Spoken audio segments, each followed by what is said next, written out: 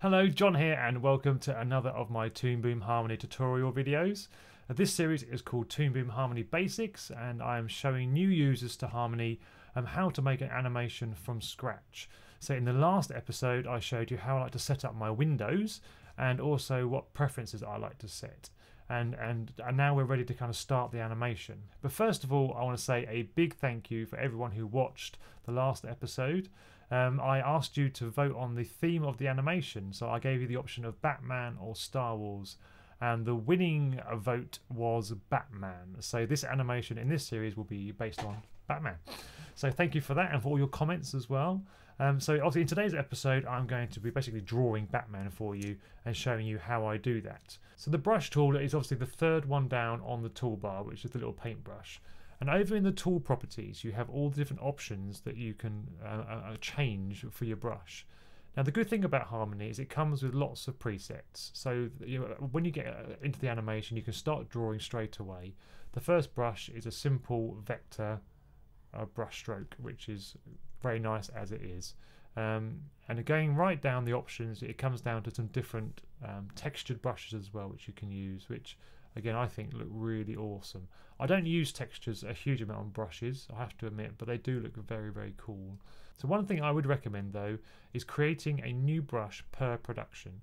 And to do that you just click on the little plus symbol above the presets, and it opens a new preset window. So I'm going to call this one Batman so I know what brush it is.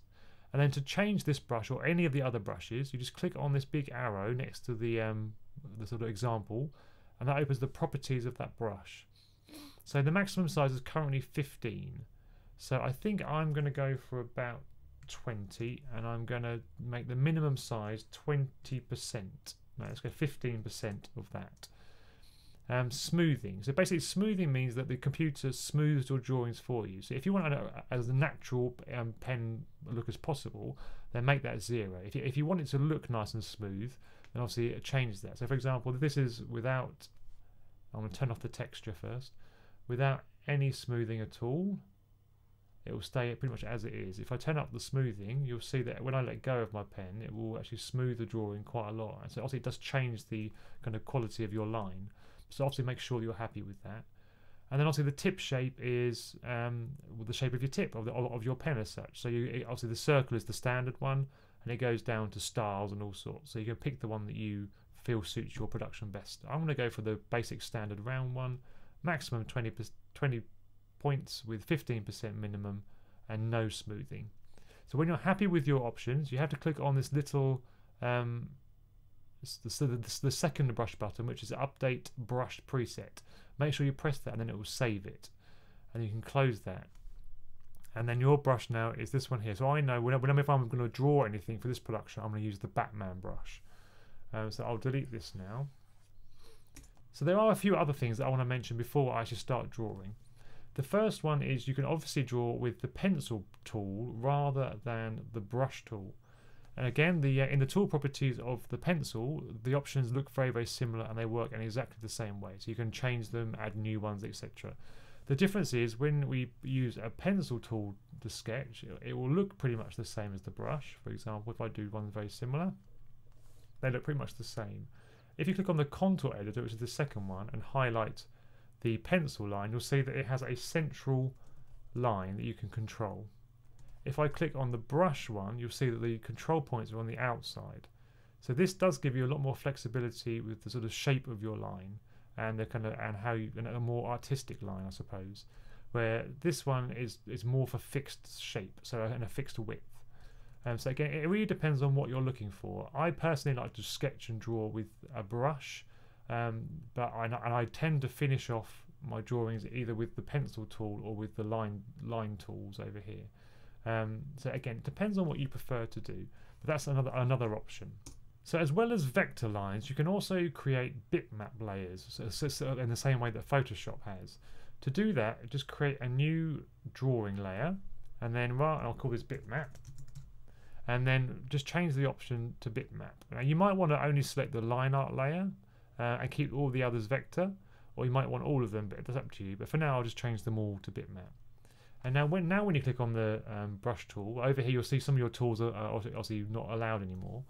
But if you click on the brush tool, you'll see that there's a lot more different textured brushes now. So we can go through these and just give you an example. Oh, I'm on.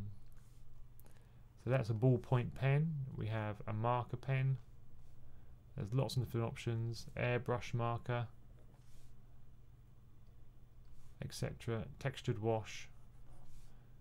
Lots and lots. And these work in exactly the same way again. So you can change these and make new presets, etc. if you want to. Again, I very, very rarely, if at all, use bitmap layers. I haven't had any need to yet. I use vector mainly, almost all the time. But again, that is an option for you. Just don't forget you'll need to get those options. You have to make sure your drawing layer is a bitmap layer rather than a vector. Okay, so I think that's basically the options covered. So I'm going to start doing my drawing now. So the default drawing layer, when you open it, always comes with this plus symbol next to it. And if you've watched my previous video, you'll know about the settings and changing that. But we don't really want to be able to add movement or pegs or keyframes to our drawing layers. So first of all, I'm going to create a new drawing layer, and I'm going to call this Batman Sketch.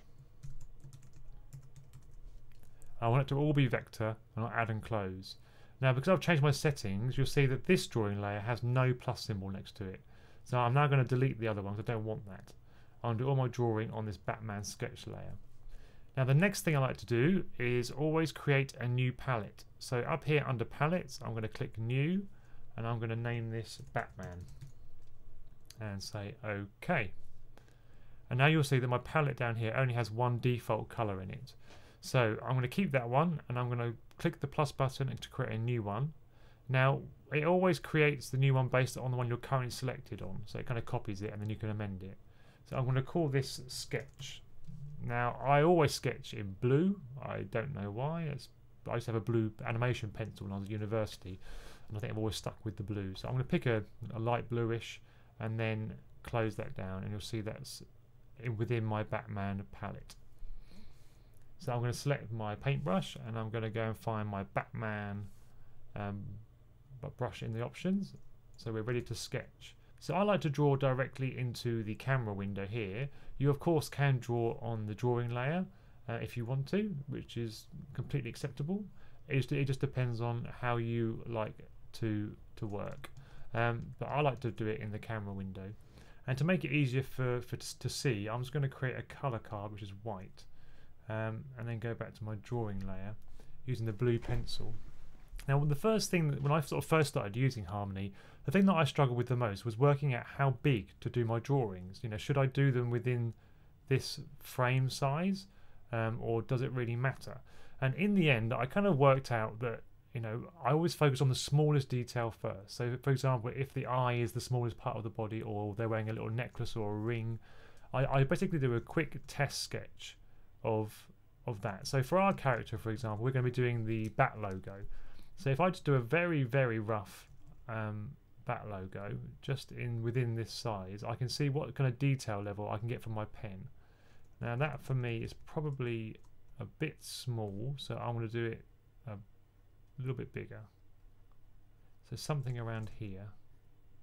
Again, I'm just doing this really roughly just to kind of give myself an idea of the pen in this size. And now that works for me. So I'm going to stick with this one as just my guide size for that part. Now I can base the rest of my character around this size piece.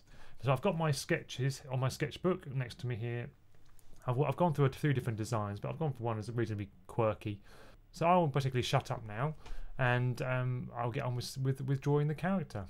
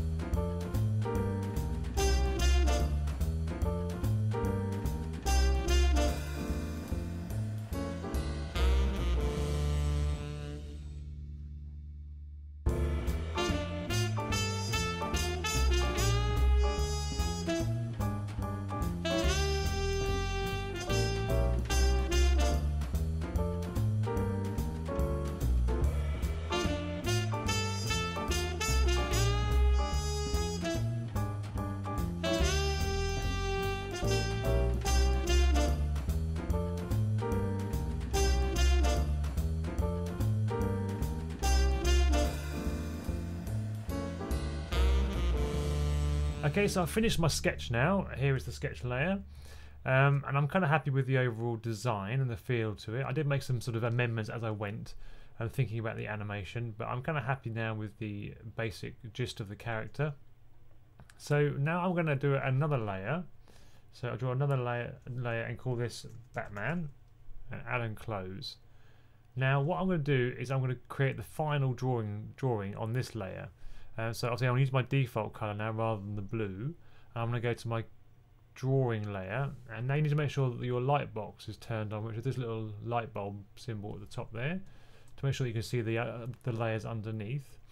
Now there's two ways of doing this. You can either use the brush as we did it with the sketch layer, but just with a bit more control maybe, or what you can do is the same as in my minion series. You can use the line tools to create the outside lines. If you're looking for a really polished sort of final finish to the character, you can use the line tools to make a nice neat line. Also you can adjust this afterwards to make it the size you want it to be, for example. But I think as I did that in my last series, I will use the brush tool for this one. So what I'm going to do is literally just go slowly over the character now and add the final lines. So again, I'll be quiet and just get on with doing the drawing.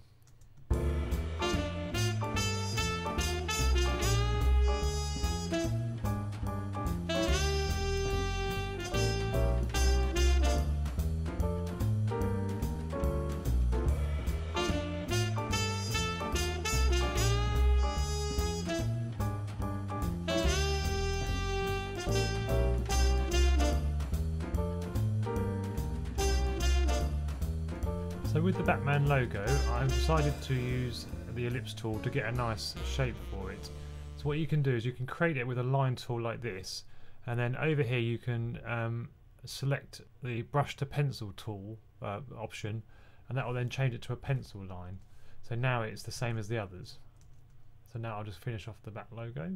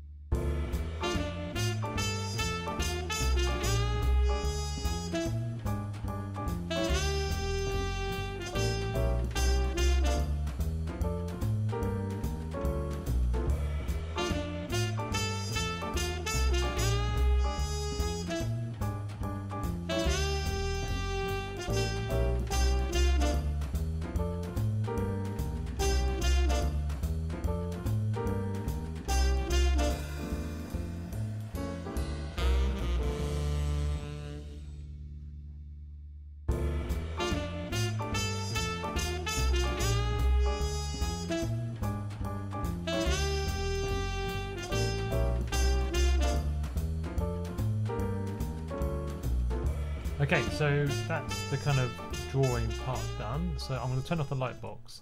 Now you'll see that there are a few lines that overlap and stuff. So what we can do is we can use the cutter tool, which is under the select tool, and just find those lines and just swipe over them, and you'll see that it takes away the extra lines. So we'll get rid of the ones that we don't want, that shouldn't be there. You can obviously keep them if you want to, because we'll be cutting up the character ready for animation. So you could leave them there because you'll probably need most of the lines to fill in the gaps, but just for now we'll get the character looking pretty finished. If you get areas like this that don't join, you can use the contour editor just to select those final points there and drag them up and connect them. There's a weird thing going on here, you see, where we've got two lines overlapping. There's this one and this one. There's a little blob there, I'm not sure about that. We'll get rid of that. And here there's a little, this doesn't look quite very, this doesn't look very nice. So I'll just use the contour editor just to pull down and try and join that up a little bit.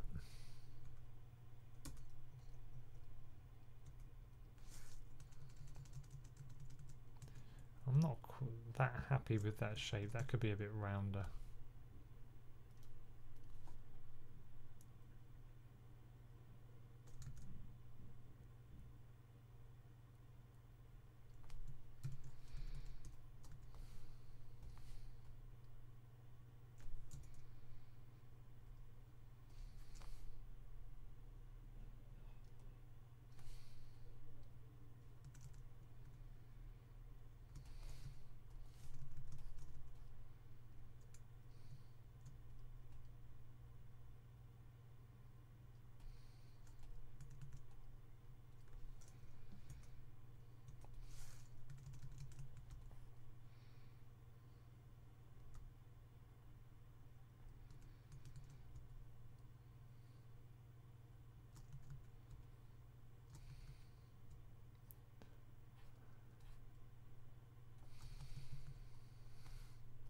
Another little trick is if you've got something that's a bit ugly, like this little bit of section here, if you highlight the two bits that are a bit ugly, or maybe even this bit here as well, we can go over here and flatten those sections so it makes them one.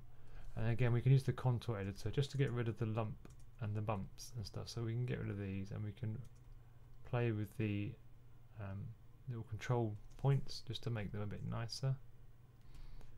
This stuff here is a little bit, so there's 2 minutes, there's a big blob of stuff here. So we can get rid of some of those bits, make that a bit nicer. Okay, so I've now finished the drawing stage of our character, and in the next video I will colour him and go through all the kind of options with the fill tools. So thank you for watching. I hope it's been helpful to you. If you do have any questions about the drawing tools in Toon Boom Harmony, then please leave a comment and let me know. If you like my videos, please do subscribe by clicking on the button above me.